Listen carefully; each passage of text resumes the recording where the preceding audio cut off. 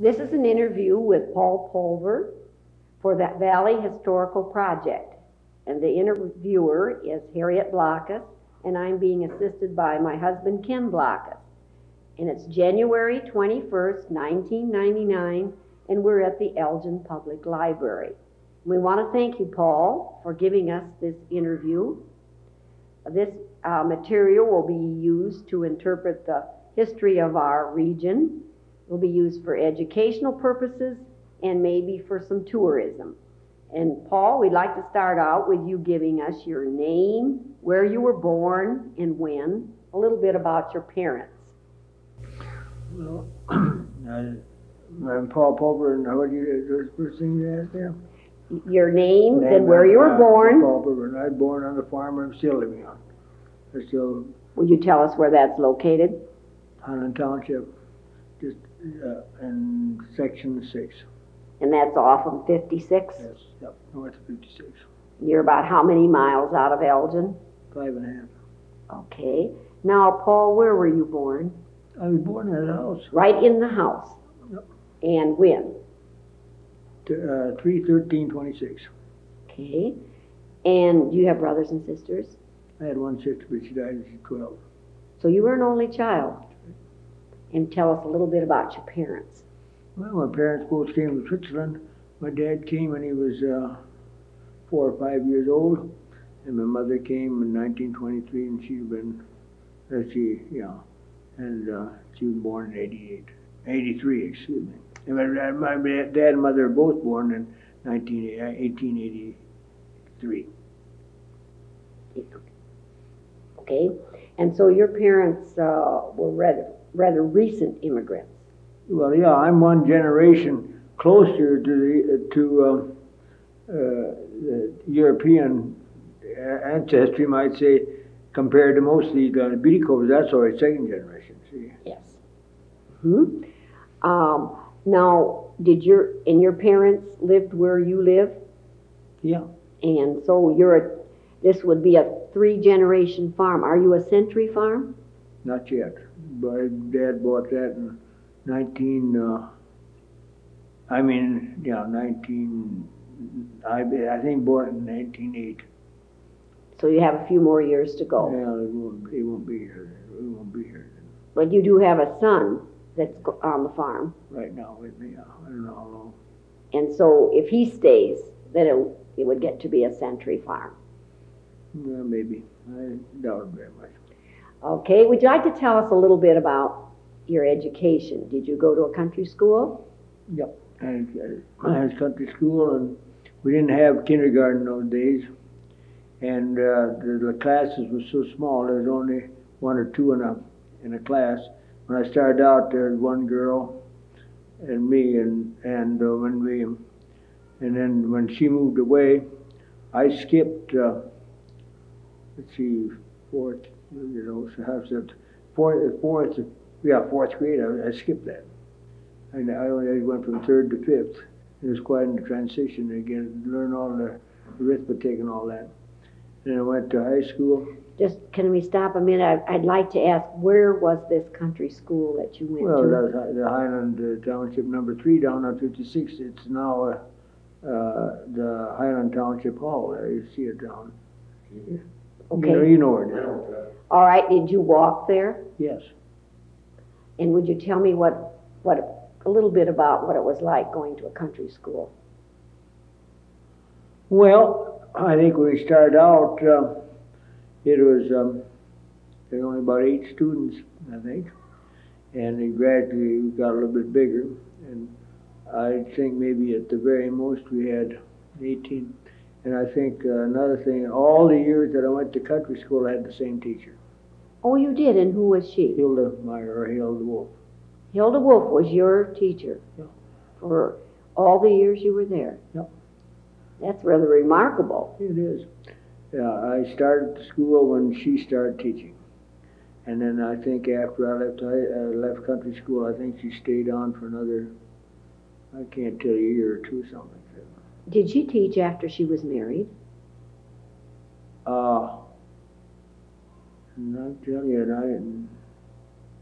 Well, she moved from here. She went down Little Fork. She went to school there. Okay. So apparently she might, I don't know. Because usually in those days, once you were married, then you weren't teaching anymore. Well, you have to ask her. I can't. Okay, we'll just pass on that one, all right? Now you were telling about high school. Yeah, I was the youngest person to ever graduate from Elgin High School. And how old were you? 2 months older than 16. You were young. Yeah, that's true. I didn't know that for many years. They told me, but they found some archives or rather records. And they always told me that Mrs. Leo Shorey was younger, but I checked with that, and it's not so. That's not so. You were the youngest. I was the youngest that ever graduated from high school. Well, then, when you graduated at 16, the world was yours. Where did you go? And what did you do? I stayed home and helped the Edmund farm. On the farm? Yep. So, I believe you might be like my husband. You've never lived in only one house. That's right. That's right. There's not many people nowadays that have only... He's never lived in only one house. Oh, you lived in the old Schmidt house, yeah. Yes, he lives in the old Schmidt house, that's right. It wasn't their old house then, it was very new. Yes, they built our house in 1927. Yeah. Okay, now I'd like to just kind of move along, and would you tell us a little bit about your church? No, I always went to Apostolic Church with the kids, with the folks, that's what I did. And at that time it was in Dutch Bottom. Right. Okay. And that Dutch Bottom, and there's a little story about that, which I just learned later. You know, during the World War I, the people run down anything German. And so actually it is Deutsch Bottom. But then they changed the Dutch Bottom, made it sound a little better. There's no more Dutch down there than there else. Because they were German Swiss, weren't they? I mean, they were Swiss who spoke a form of German. Well, that's right. I mean, some of the people who got really nasty, even my dad years ago. See, my dad lived on that farm with his aunt, with my aunt and uncle, and they had a kind of a nasty neighbor. You know, some people didn't know the difference between Swiss and German. Let's face it, they're too dang dumb. That place. I don't care if it's recorded or not, but that's the truth. Okay.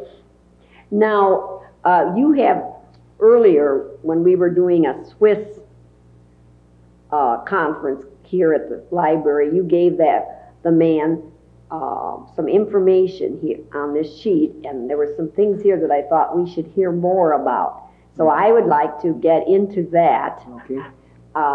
So you told about eggs were used to buy groceries. Would you tell about that? Yeah, I mean, they brought eggs in, and they brought them to Thomas store, and they brought them to Kohler's, and they were given tokens, little tokens that could be used for buying groceries. Oh, you got a token. Now, what did that token look like? No one's talked about that. I wished I could find one. I found one many years ago. They were little. They were, I think, copper. They were shiny. They looked like gold, but they weren't. But they were about the size of a dime. And it said on them, gee, I wish, this should be some around the country. I don't have any around. Things got lost in our place. But it said Thomas store on them. And that was it. Instead of paying you for the eggs, you got the tokens, and then you had to trade them in at the store. And the store you're talking about is where the Historical Society is? Right by the park? Yeah, park and also the Kohler store, the whole Stanson store. Yes. Okay. Now tell us a little bit about what the Kohler store looked like. Well, that's the one I said. It had 2 levels in it, and along the. And we drove along the alley there, and there's a platform there, and that went up to the the higher part of the grocery store. And the higher part had the groceries, yeah. And the lower part had clothing and Shoes? Clothing and shares and shoes. Now, I don't know if Culver's ever had shoes. Thomas was the one that had the store, had the shoe store, and way back and back, there was old Cole back there. You used to buy shoes there. Well, sure.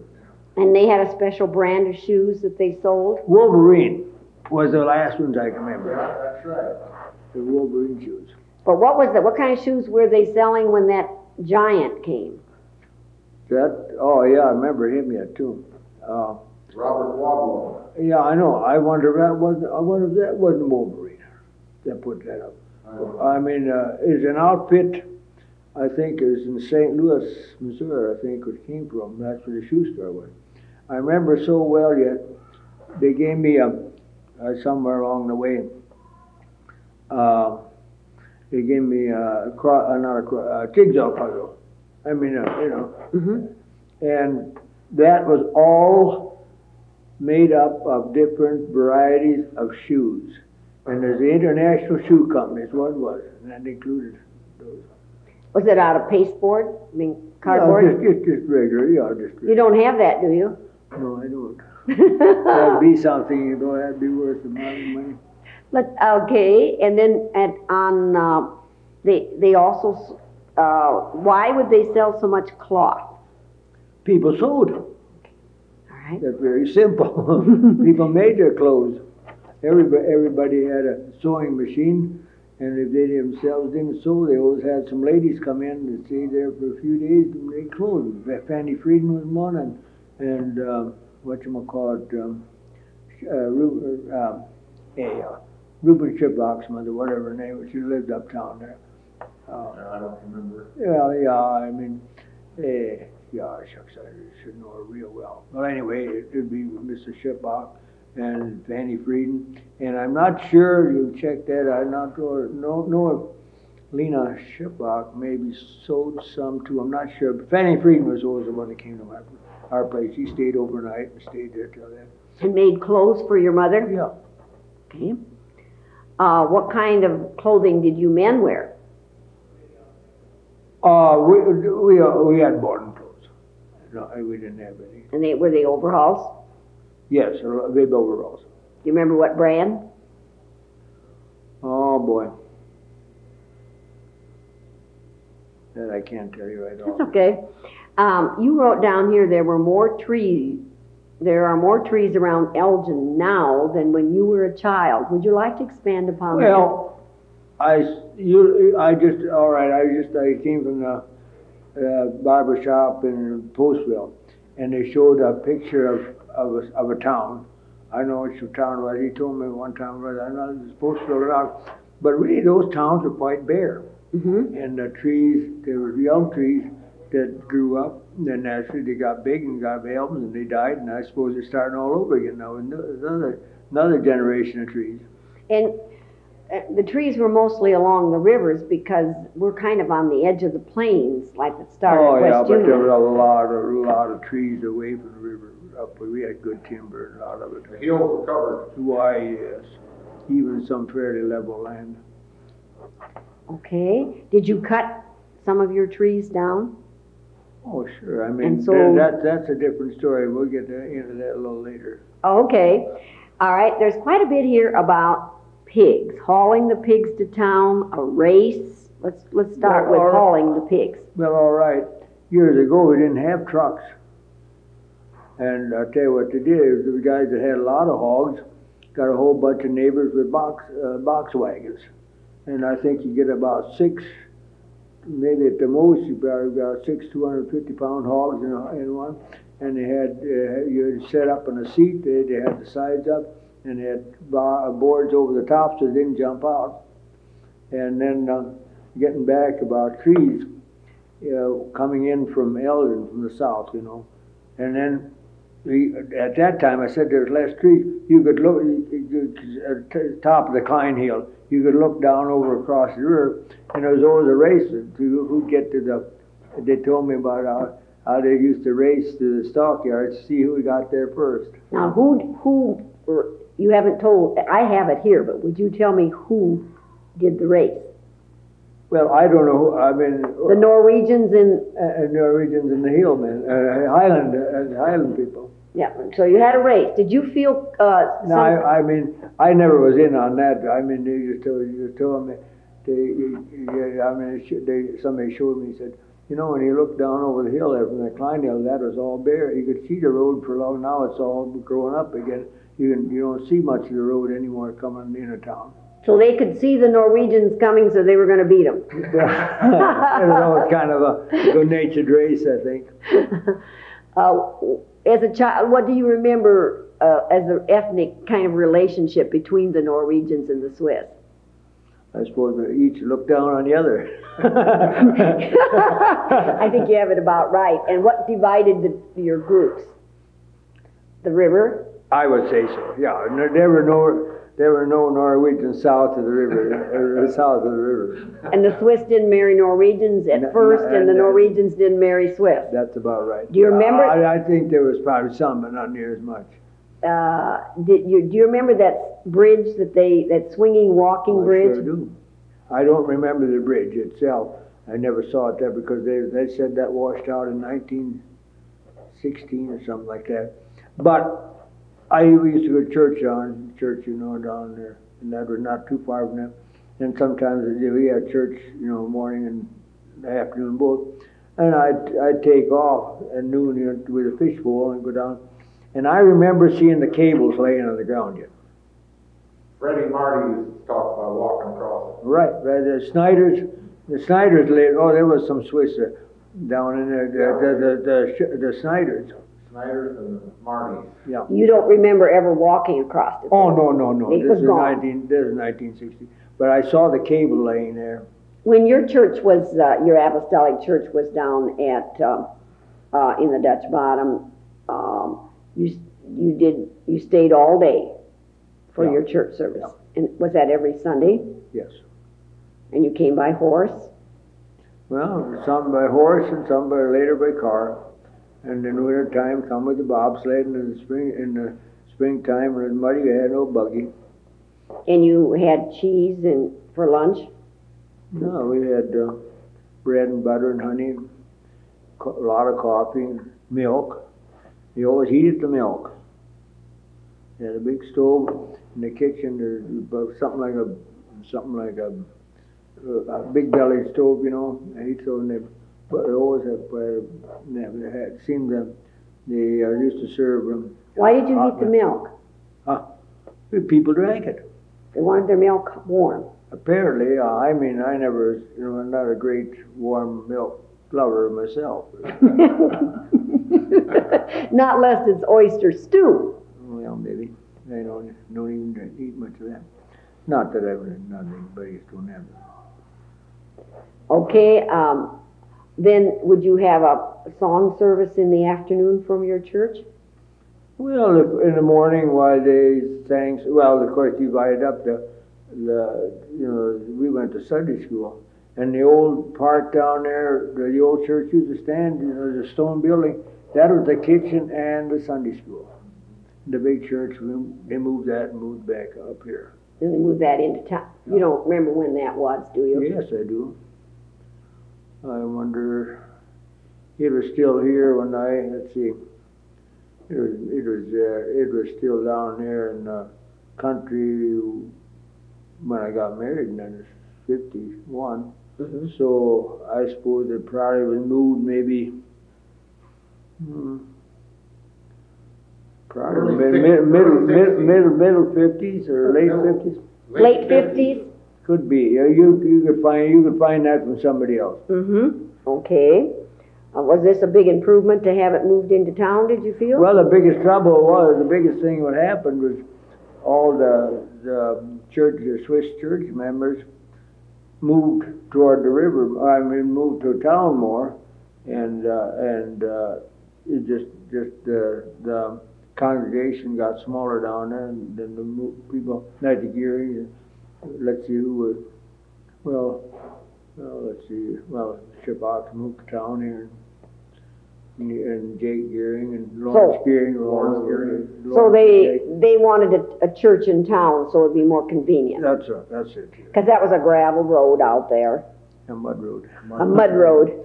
Boy, I'll tell you, I can tell you stories. Boy, that's the one time Marie Frieden's funeral was. She was 18 years old when she died. And boy, I tell you, that road had broke up so bad you couldn't get through with a car or anything.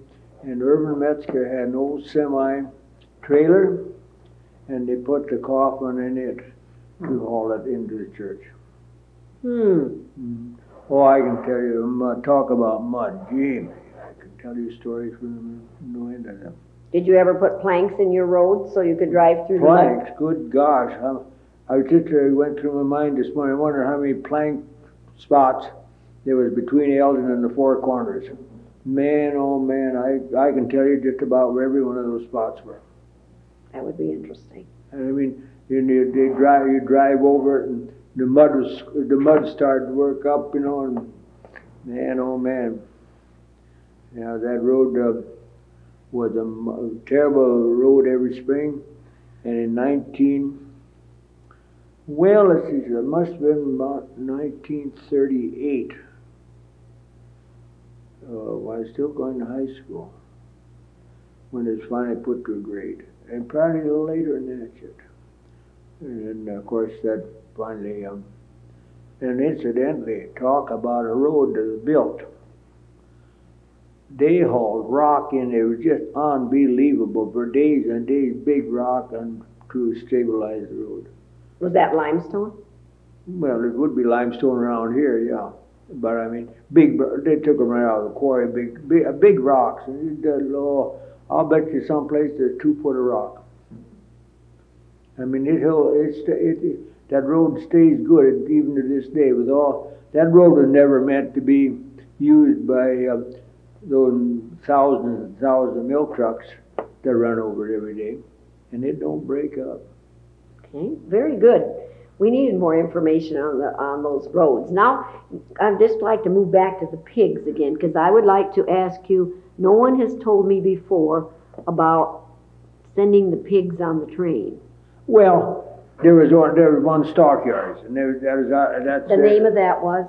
Shorey and Cooster. No, I was doing Shorey Brothers, excuse me. The reason I ask you these things, Paul, is I want to get it on tape, see? That's why I'm asking you. I know, but I want to ask you because I want you to put it on tape, okay? Yeah, okay. They took in cattle, and they took in hogs, and took in veal calves. And Ern and Al Shorey were the ones that in there. And getting back on computer, you know, it says, it mentions there something about what the deal. They had a commutator, you know, the old-fashioned commutator. And let's see, was it I can't remember if it was Al or Ern. He'd always run it through that commutator. Then he'd figure it out by hand, be sure the machine was right. That's true. Didn't trust the machine. No, he did not. Well, sometimes I don't trust calculators either. Well, I'll tell you. If people would forget about them computators and all these other things and do a little more head figuring, I think we'd all be better off. Okay, and then I'd like to have you talk about, no one has told me much about the Adolf Weibel. Yeah, just getting back to Shorey's though, I don't tell you, see the train tracks were right there, and they've chased the cattle out and hogs on the train.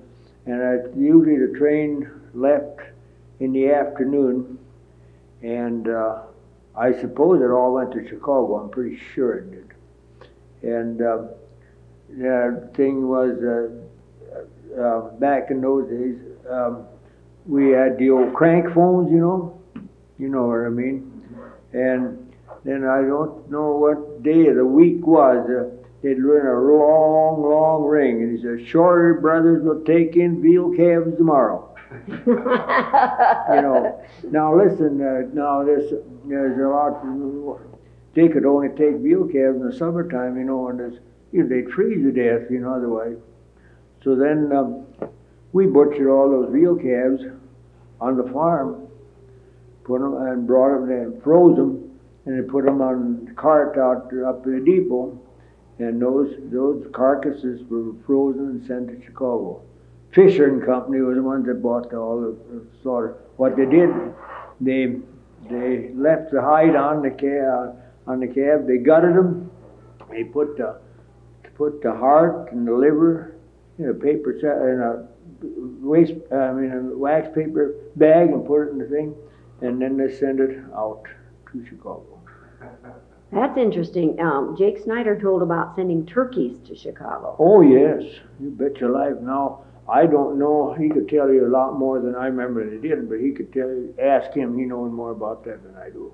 I mean, I can remember it yet, but I don't know exactly what to do. Okay, now can we go to the Weibel Mill? Oh, that was right down here across the road. You probably remember that. That was a 3-story building, wasn't it? Now let's get the location because see, I've never seen it. Well, it'd be about. Right by the bridge, entrance to the bridge? Well, yeah, you know, that river's been changed altogether. You know, the old bridge was much different. It's at a different angle. Yeah, it's at a different I remember the old bridge. You do. You do. They see the trees over it all, and it's kind of a little lane down in there. All right. At the bridge, getting back to the mill. It would be across the road from Hanson. Right. Okay, right. Exactly. Mm-hmm. Okay. And he ground feed for people, and back in those days, they had just burr mills. I know I shoveled corn into that thing myself.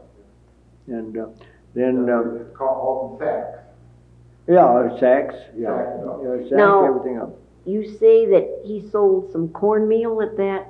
No, old Adolph, he ground cornmeal and put it in the bag. As Iowa's best was this paper bag. And did you just take your corn in and to get it done, or did he grind it and sell it in the stores? It's sold in the stores. Okay. Yeah. And let's see, my mother never liked it too well for the simple reason it'd get buggy, in the summertime.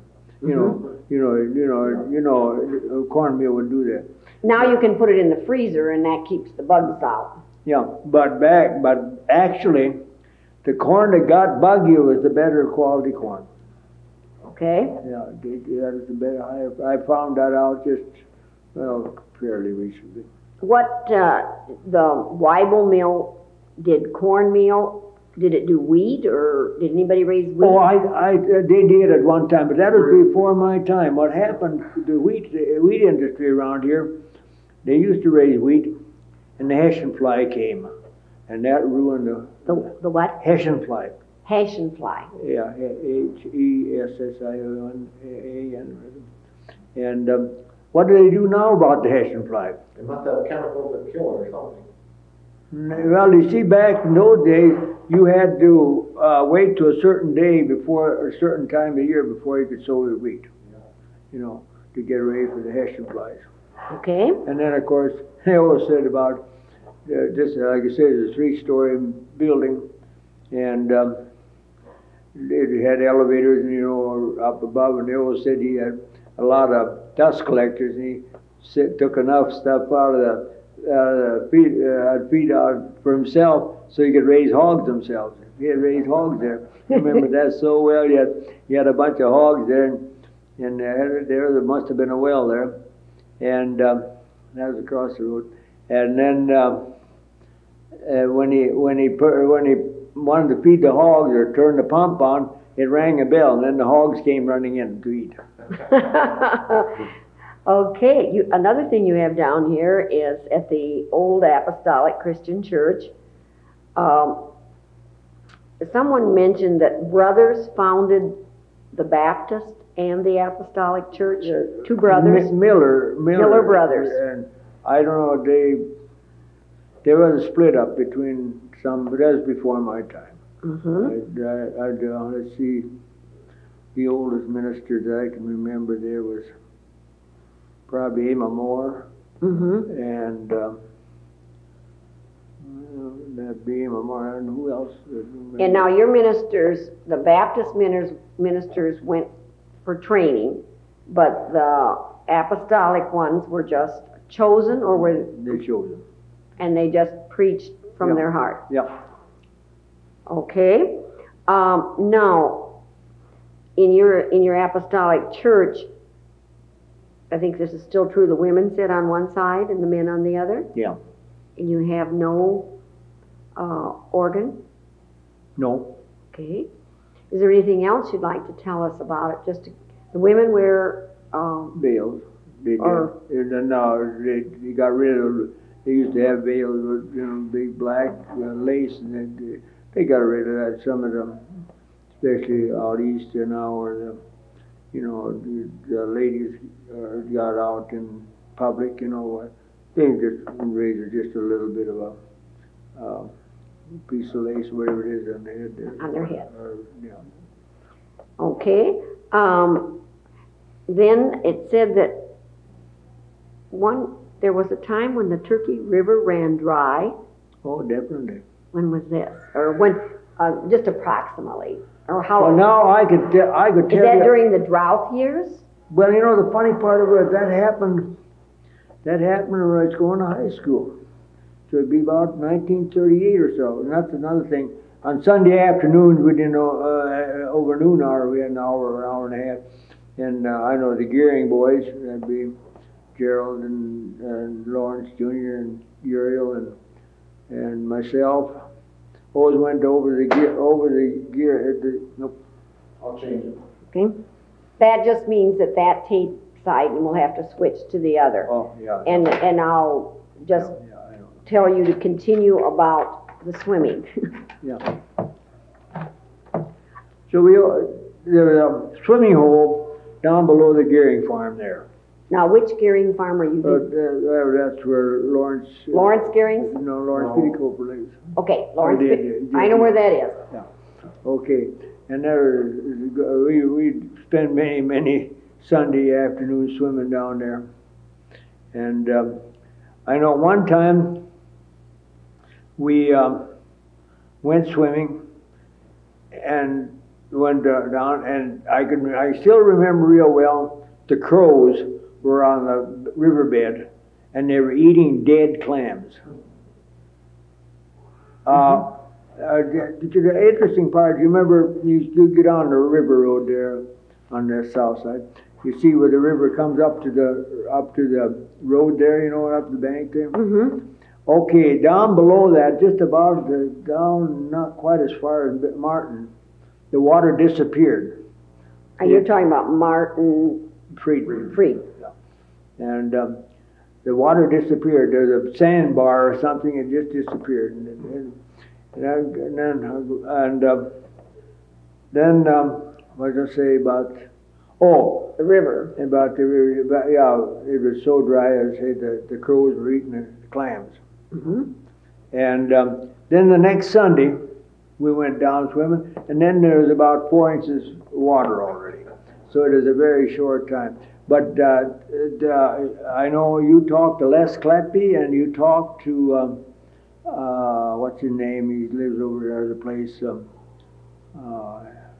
But anyhow, they both said that's true. The river went dry up about Claremont too. Okay. Up around that area. You told quite a bit about the Opera House, things that other people hadn't told. Would you like to tell us about what it was like, and about the mural, and about the stage and balcony and the curtain? Well, yeah, to start. And first, I'll just talk about the Opera House itself. Mm-hmm. It had a pool hall in the basement on Miller's, and then they had steps, and they went up from the street, and up, and that had a balcony all the way, it's on 3 sides, and I remember so well yet the curtain. It was a gondolier in color, a picture of an Italian Venice gondolier. I don't know if anybody ever remember that or not. But then I don't know what happened. They tore that balcony. Oh, incidentally, it used to be. Might as well tell the whole story. The city fathers would have free movies, Mm-hmm. and they used to have them in the park, and then later on in the wintertime. And I remember one time, me and Bob Snyder happened to be up on the balcony. There's other people too, but I remember him. And I never was so scared in all my life. Kay Kaiser was in the movie. It was a horror story. I mean, it was about Halloween or some doggone thing. It was a scary movie, period. And then, like I said, later on, of course, the stage was. Well, incidentally, Hilda Meyer was quite an innovative woman, and we had operettas in school, and we performed them down here in the Opera House. And one of them was, I remember one was the Three Bears, and the other one was Molly Be Jolly, and I sure wished I could find a book. I asked Hilda Meyer, she said she threw all that stuff away. But it was, I remember my sister was the Molly in it. I remember yet, I had a straw hat, my old straw hat. I mean, I just about know the words. And you sang in this? Yes. It was very nice. Now, I want to ask, in the Opera House, was there a wildlife mural? Oh, that was in the basement. Okay. And itinerant, this was back in Depression days. 30s. And itinerant artist came and painted murals all around the site. I remember one particular scene was a pheasant. It was really realistic, very, very good. And there were other wildlife scenes. That's the only one I happen to remember, but there was a lot more than that. What was the basement of the Opera House used for? Well, it was a pool hall and a bar. Yeah. And a bar. I missed that. It burned the year I came to town. Oh, I mean, just before I came to town. Well, I hadn't been in it for many years either before it burned down, but I remember we used to, well, it was a good place to get to. Nobody got in trouble down there. Well, sure, there's an old drunk once in a while, but that's just normal. You find them anywhere.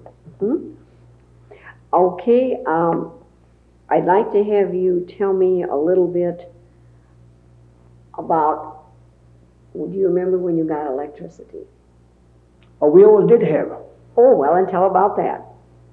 No, my dad was going to a whole neighborhood up there had electricity. You had Delco plants, you mean? Yes. Ours, there wasn't the Delco. Ours happened to be Fuller and Johnson. But big banks of batteries back in those days, the batteries were probably 2 foot high and probably, yeah, that's right, yeah. John Smith put it in our house. Yeah. John Grimm, yeah. So that was a tradition in the Dutch Bottom to have battery electricity. Pretty much, and even up in our neighborhood, up in the hills where I live, there was very few farms that didn't have electricity. Do you remember when REC came in? Yes. Okay. Do you remember about when time you got electricity? That would be 40. Excuse me. In the 40s? 39, and I think it was electric. The juice was turned on about 1940, something like that. And you're quite close to 56. Maybe you got it sooner than some people that lived a long ways away from the road. Well, our electricity didn't come from 56. It came up the road east of our place. It crossed the river and came up, and we come across the timber with our lines. And it was REC? Yes. How did it change your life on the farm? Well, I can tell you a lot about that too. The light bulbs were brighter. I think that my mother always complained when neighbors always had brighter lights than we did. They had a home plant too, but it just so happened Dad didn't put the big enough bulbs in them. But getting back to that was 32 volt, and those houses were wired for 32 volt, And man, they're a lot heavier wiring than what they put in houses now. So they're actually, them old houses were built very safe. That's why they just could hook 110 volts and didn't have to rewire much. Switches are about the only thing.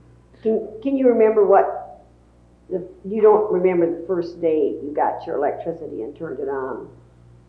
Oh no, it wasn't that big. It just wasn't that big a deal. Oh, it You know, wasn't? no. I mean, We had electricity. Because you had the Delco. Okay, but were you able to do other things now when the REC came through that you weren't able to use with your Delco?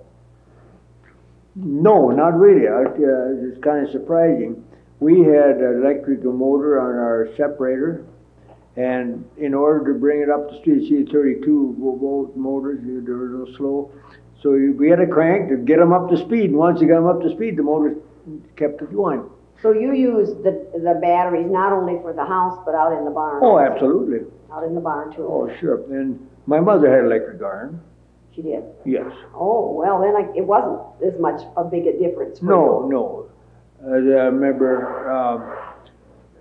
some people had flat irons. You know what they're like. I think my mother used some too, but Yes, I used them. But these here, this is an electric iron, and it took quite a little current, but we charged those batteries. The light plant was in the basement, and batteries were too, and we had to charge out the batteries once a week, and then at the very last, and I remember yet that old big engine that we had to pull the dynamo that. It smoked up the basement. You had to leave the door open, and you still let the smoke roll out. Nobody ever died from carbon monoxide, though. But can you tell me, do you have any Indian stories from your parents, grandparents? Indian stories? Yes. I mean, do you remember anything? I mean, your parents or you remember anything about Indians being in this area? Yes. This is hearsay. Now, I've done it before. But I can tell you quite a few stories. Probably the most intriguing one was the fact that they used to bring lead down the Turkey River that they mined. Where did they mine it, do you know? That's a good question. When the Indians left this country, he said, "We're leaving everything here." And it's in the highest hill between Elgin and West Union. At the base of it is all our baskets and all our stuff there. Now that has never been. You read the old history of Clayton County, they'll tell you about how the Indians brought lead down the frozen Turkey River. So some people have told about that they used to make baskets and sell them. Well, that I don't remember. You don't remember that? No. But just as a side note, you hear a lot about radon, and it just so happens that this area, from here on north, is really a radon area. That's true. And all that is a uranium that has deteriorated to lead. Okay. I mean, it's just over many decades or centuries or maybe thousands of years. But that's where the radon gas is coming from. We call this the Shinbone Valley, and I wish they would have called that the town Shinbone Valley. Can you tell us why it was called Shinbone Valley? I never really knew. I suppose somebody found an old Indian shinbone. There were in that field, there were Indian mounds out here where McMillans have their cornfield now. Mm-hmm. There were Indian mounds. I think it was Ken mentioned that, or else it was Edna Gary, that her mother talked about them camping along the Turkey River. Yeah, I heard that too. They'd come once a year, whatever it was, they'd come up there. And they also did some burying over there on the by Frieden's in the sandy areas. You think, it could be, I don't know. Okay, now, World War II. What do you remember about World War II? Probably the biggest thing was Pearl Harbor. We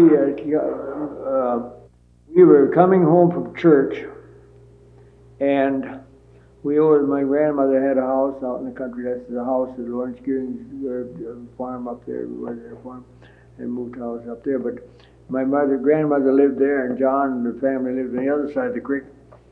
And they had a radio. We didn't have any. And just happened to Were you not allowed to have radios? Well, at that time?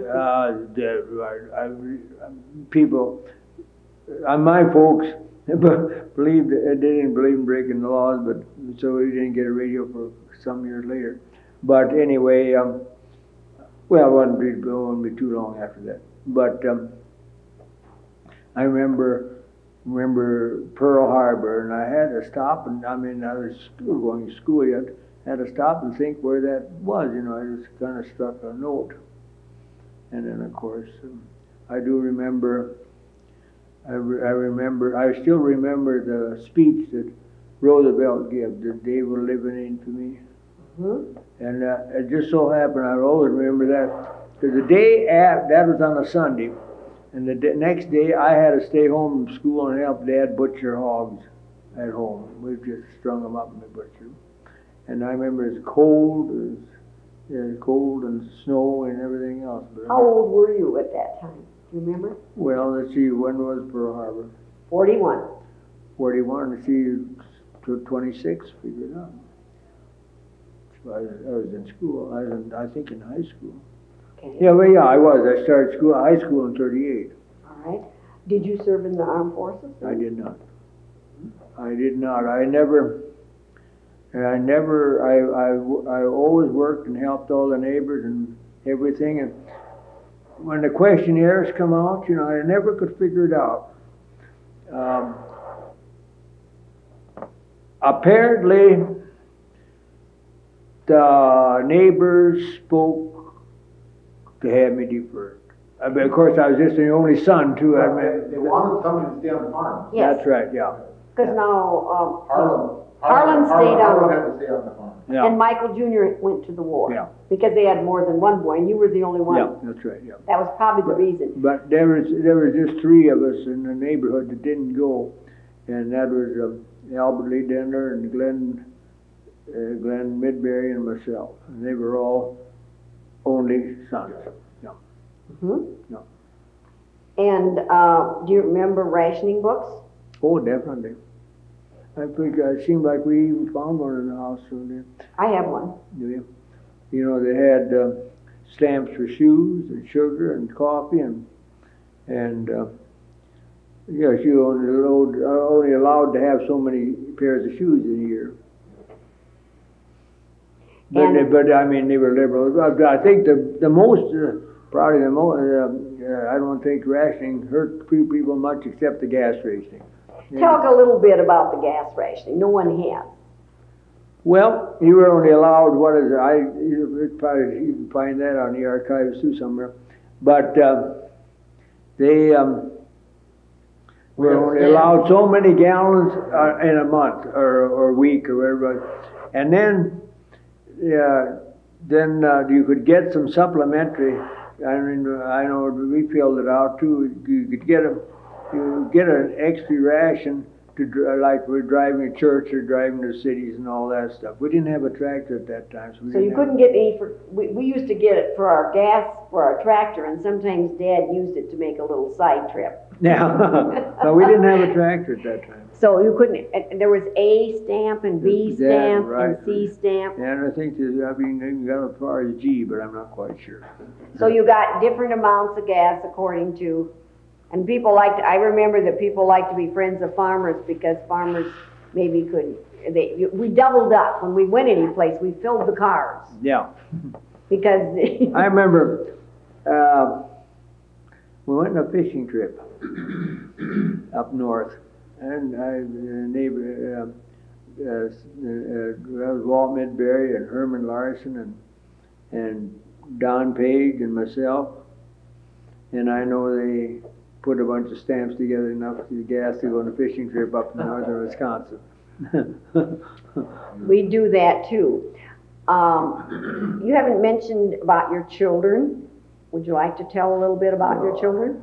Nothing. Just who they are and... Well, Audrey is married and lives in Cedar Rapids. No, not in Marion now. And she has 5 children. And Trudy, of course, she's Mary Hanson. She's got 3 children. And Kathy's in Mount Pleasant. She has 5 children. And then David, and Kent, no, he's got 3. And then David's at home. Yeah. Okay. If I asked you how things have changed from now, from when you were a child to now, what are the biggest changes that you see or feel uncomfortable with? Well, I think the mad rush. I mean, life was hard. A lot of work and hard work. But at the same time, I think that people are more satisfied and a lot less peer pressure and all this stuff they got nowadays.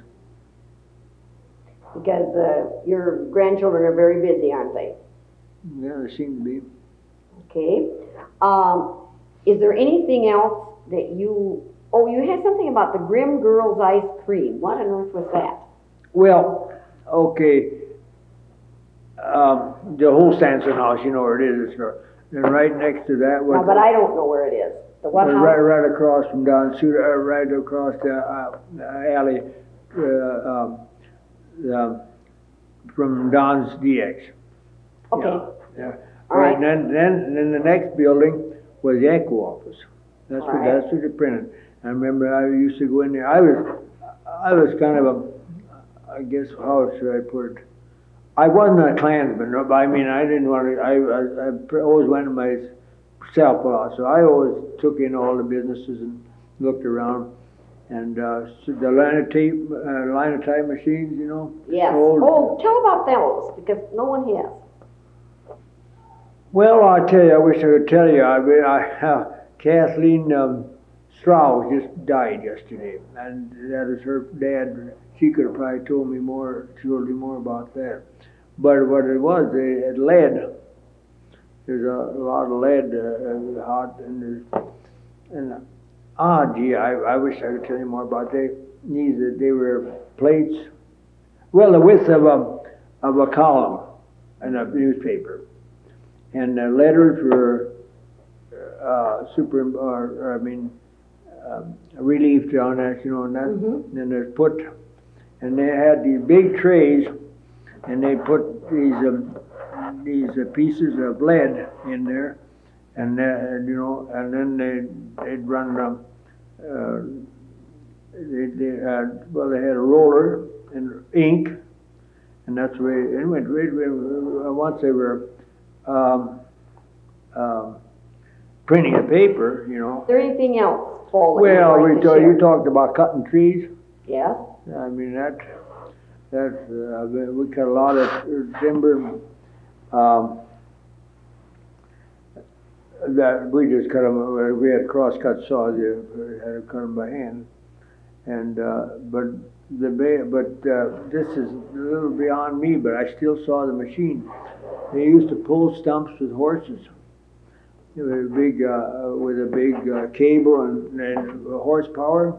They'd anchor this winch on a good stump and then hook it onto another stump, one stump or the other.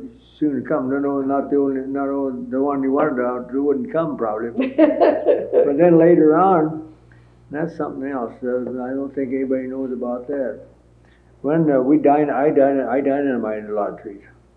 Dynamite. Yeah, dynamite. These were you Is drill. that to get that stumps out? Yeah, stumps and sometimes whole trees. Mm-hmm. And that's a whole story of itself. I could talk here for half an hour on that. You dug down around the tree and and then took an auger. It's about 1.5 inch auger, and you run that down and underneath the tree, and you would stick a dynamite or a stick and a half, and you'd put a fuse in the bottom into the thing, and a cap first, a cap and a fuse, and then stuck it in and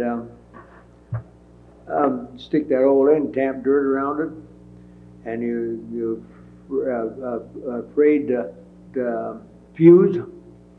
There's black powder in it. You put a match to it, and it would sizzle and smoke.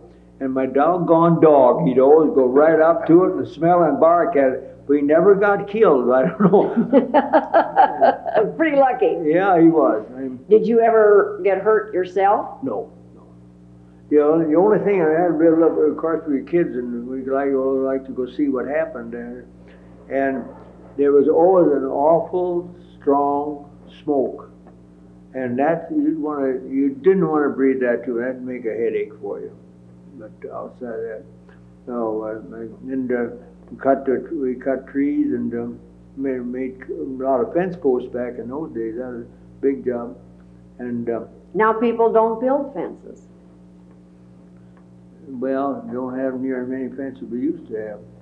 I'll tell you, I'll still take a good oak post any day. These doggone treated posts, and they all fall over in 15 minutes and 7 years old.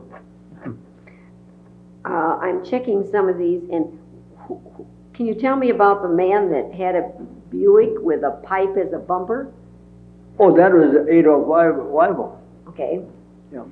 And why was that? Well, that's the way those cars were back in those days. They had a pipe. That's the way cars were made. Okay. My dad, the first car he had was about 1923 or something like that, and that was a Dodge, and then got into Buicks, and so in the wintertime, why you didn't drive your car, you jacked it up, or what did you do? How did you get around then? Well, bobsleds or buggies or wagons. Why didn't you run the car in the winter? It's good. Most of the car was antifreeze. All you had was that alcohol, and that stuff would boil so quick. You didn't have the stuff yet. Did you ever have a Model A Ford? No Ford. The only Ford we got now is a pickup. That's the first Ford we ever had. They would go through mud. Our neighbors had one, and we always rode to school with them. Oh yeah. We'd go through about anything. Well, it's kind of interesting. I was just watching public television the other day. They were telling about Henry Ford, and he was, of course, he innovated a lot of things. First, he had assembly line.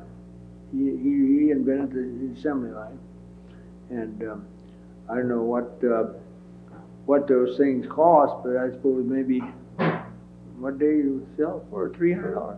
Something like that. And how much was gas? $300 for the car, and how much was gas? Well, it's down 12 cents that I can remember. That would be amazing, wouldn't it? And I think we'll stop there. I don't want to wear you all out. You've certainly given us a lot of good information. I want to thank you. Yeah, well, I could go on for another day. You're like Alice, when we got done with Alice Howard last night. She said, we just touched the tip of the iceberg. That's for sure. That's for sure. Okay.